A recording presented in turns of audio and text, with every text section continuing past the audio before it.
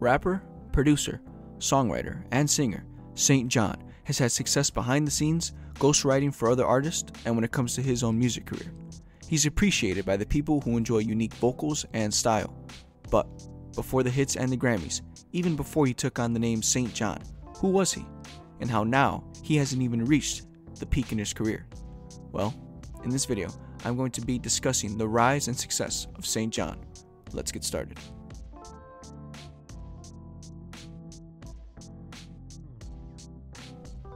Born August 26, 1986 in Brooklyn, Carlos St. John Phillips, spending time in both Ghana and East New York, but the birth of his career officially started in 2010 when he released his EP titled In Association, and a year later released the St. John Portfolio.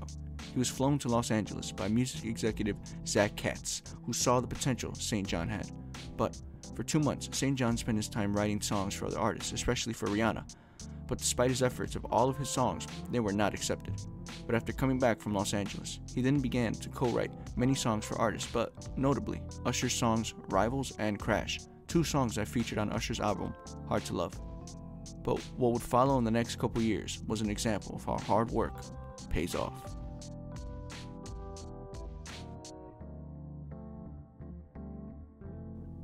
So after co-writing songs for many artists, what was next for Carlos St. John Phillips?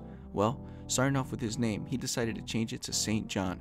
Since he had experience writing for other people and was, and still is in my opinion, very good at it, he decided to release his first song in 2016 under the new name St. John. The song was titled 1999, which is a very good song by the way.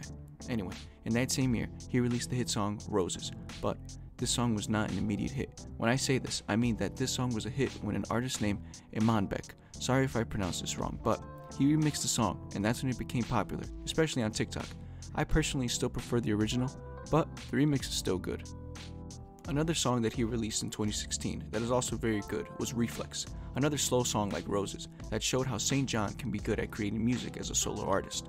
In October of that same year, it was announced that St. John was going to be opening up for some shows on the West Coast for Post Malone. A year had gone by, and St. John blessed his fans once again with more original tracks, titled 3 Below, Hermes Freestyle. Slowly, St. John was starting to build up his own discography of music. Also in that same year, he performed at Rolling Loud. In 2018, St. John put on even more music, and fans started to wonder when his next album would be released, and if it would live up to the hype people built for him. Well, on March 30th, 2018, his debut album titled Collection 1 released. But it wasn't really an album, because the songs on the album were already released, but nonetheless, it was nice to have all of them in one spot.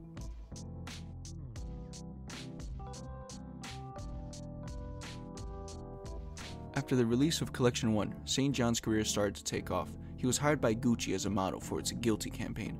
Then, in April of 2020, his song Roses became #1 in both the Australian and the UK singles charts. His song Roses is the song people know him by. It became so popular that many other artists decided to remix it. Both Future and J Balvin hopped on remixes. Before finishing up this video, I wanted to elaborate on what I said about him not reaching his peak yet. I think an artist like St. John, he doesn't have a peak because he is consistently good. I mean, some could say that Roses was and will only be his biggest song, but it's not his best. I think he'll be around for a while because he has a very strong fan base that is loyal to him. Anyway, back to the main video. In October of 2020, St. John performed live at the 2020 Billboard Music Awards. In that same month, he released a video for one of his singles, Gorgeous. This song served to hype up fans for his second album titled While the World Was Burning, which officially released on November 20th, 2020. This album was great, and still is.